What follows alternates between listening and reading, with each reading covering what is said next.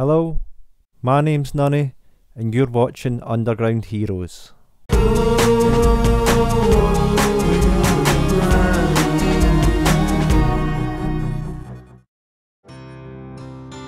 My name's Markham Monk. I'm a singer-songwriter, more of a songwriter than a performer. Most of my songs have a country or folk feel about them. I'm an Irish and British citizen, and at the moment I live in Leipzig in Germany. How long have you been making music, and what got you started? Well, back in the 1970s when I was living at home, we had a piano, and so I used to bash around on the piano, probably a bit unsuccessfully, but at least I was getting things out there, feeling that I was doing something with regard to the sort of music that I felt inside of me. Then in the 1980s, when I was living in London, I would meet up quite regularly with an old school friend of mine. We would, get together and record some songs, make some songs, and then we recorded them onto a great big reel-to-reel tape recorder. If anyone can remember what those beasts were like.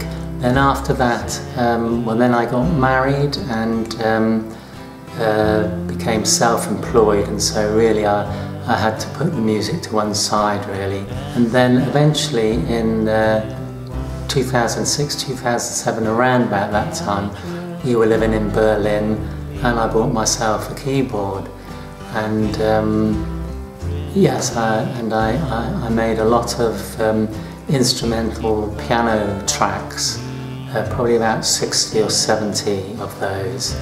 And then, my wife said to me, well, why don't you, make some songs with vocals in? You like lyrics, why don't you do something with a vocal in? So I thought, well, that's a good idea, why don't I do that? So I started composing some songs, and then signed up with a distributor, in my case CD Baby, and went on from there. What's your latest release called? Tell us a little something about the track. My latest release is a song called Life's for Living, and it's a folk rock song, and basically it's about two friends, one who's an optimist and one who's a pessimist, and basically how that sort of plays out. Who's the last artist you just listened to? The last artist I listened to, well, there's been two indie artists that I've listened to recently. One is January Fire's latest album, An Empty Nest, which is a really good album, and another one by Ollie Sanders, who he's based in Bournemouth, where I grew up, and he has a great album out also, and that's called Play It By Ear, I think it's called, or Play It By Ear, I think it is, and that's also a really good album. So, if you're looking for something new to listen to that you haven't listened to before, I can heartily recommend both of these albums. They're well worth listening to. Can you tell me an interesting fact about you? Something that we probably wouldn't know? Well, I'll give you an interesting fact and hope it is interesting for you. When I was sort of 16 or 17, I went for a football trial with my local professional football club, AFC Bournemouth. I passed the trial. They said that I should come and train with the youth team, in the evenings. That was great, really exciting, couldn't believe my luck, and a great deal of tremendous excitement. Unfortunately for me, it was the winter of 1973-74. It was what was called the 3-day week sort of happening and going on in the UK. Well, there were strikes first, there had been strikes and power cuts and so on and so forth, but I wasn't against what the strikers were after, and they had a perfectly good right to be going after more money and all the rest of it, and good luck to them, I thought.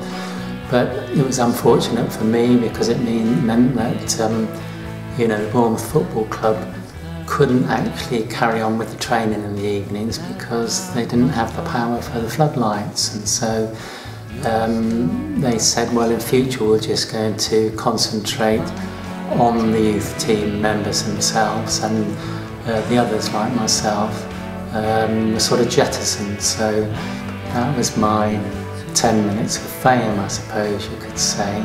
But you know, I mean, it was a great experience, and you've got to try and take the best from all these experiences, and yeah, it was fantastic really. What are your plans musically for 2022? Well, I've got 3 or 4 songs on the go at the moment, so I'll probably bring them out as singles over the course of the year. But yeah, I was thinking about maybe an album or you know, well, an album maybe, but then really I want to try and do something with these instrumental piano tracks I've got, and also get some more music videos on YouTube. So I probably won't have enough time to do an album, so it'll just have to be singles for this year. What's inspired you to do music? When I was about 7, the Beatles came out, and I was crazy about them, and you know, I would sing all their songs like She Loves You, Come By Me Love, I Wanna Hold Your Hand, those sort of things. I would sing them in the car, in the house, in the garden, everywhere really. So much so that I think my parents wanted to strangle me. Of course they'd have loved to have strangled Lennon and McCartney too, but they couldn't get anywhere near them, mainly for screaming girls. I did do a little bit of stuff in the 1970s and 80s, but really I had you know, when I was 8, my father was killed, and you know, that had a great effect on me really, and well, to be honest, my life was chaos really up until I was around about 35 when I met my wife-to-be, and she was an artist by training, and you know, I would watch her painting and things like that, and I could see that the enjoyment she got from creating paintings, you know, and she said to me, well look, if you think that you've got something that you can, you know, make up songs and all the rest of it, why don't you get out there and do it? You've got to. If you think you've got something creative inside of you, you've got to get it out. It's good for your soul. It's not good to keep it all bottled up. And so, you know, that's what I did, and that's really what inspires me now, because, you know, that sort of creative joy that you get from making music is really what inspires me to make music. Okay, dream gig. What 2 artists or bands, dead or alive, would you perform with, and where would that gig be? Well, the 2 persons that I would like to have a dream gig with would be Ray Davies from the Kinks. The other one would be Jim Lee from Slade.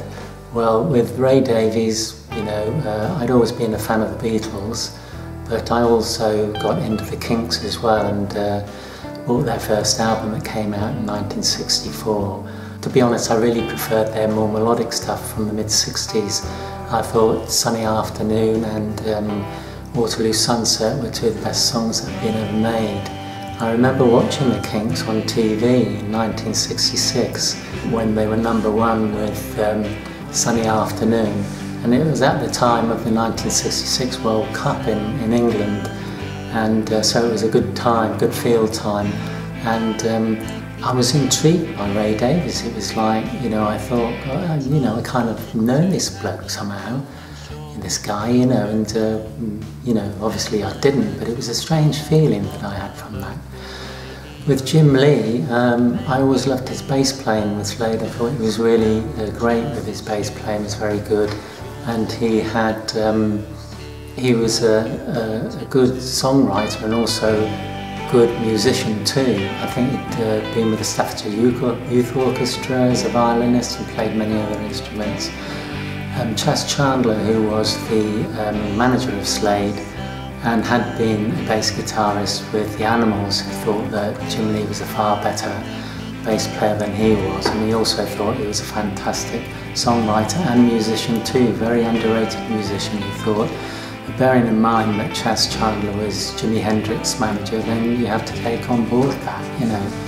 So where would I like this dream? Well, I mean, to be honest, I'd rather actually, rather than do a gig, I'd rather just write songs with these two. But seeing as it's a gig you're asking about, I could play the Linda McCartney role that she played with Wings when Paul used to get her behind a keyboard and she'd be tapping away on the chords, and I could play that role, you know, if I was sort of at the back somewhere where people couldn't see me. I could probably do a half decent job. If I was going to do a gig, it'd have to be somewhere not too big, so somewhere like the Hammersmith Palais in London.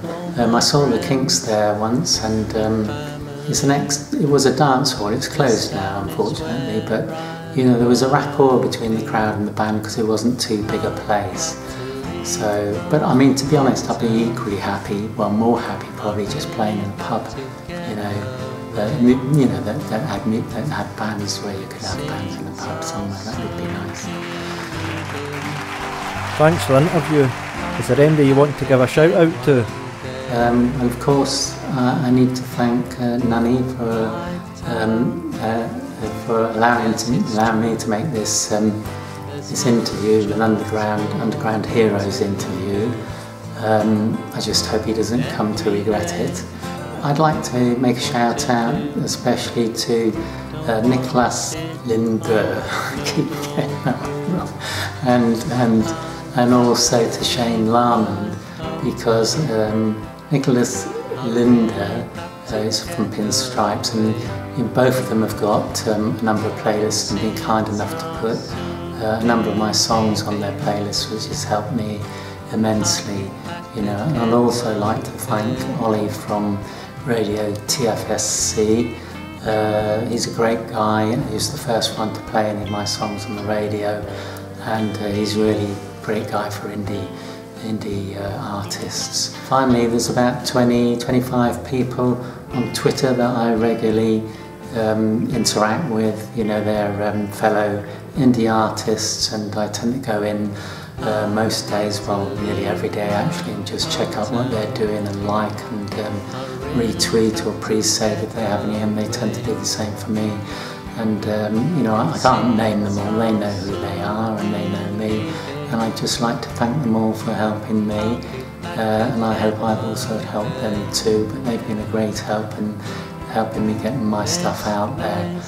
And I'd like to thank everybody who's just watched this video, and hopefully I haven't bored you to death. So thank you very much for listening and watching. Thank you.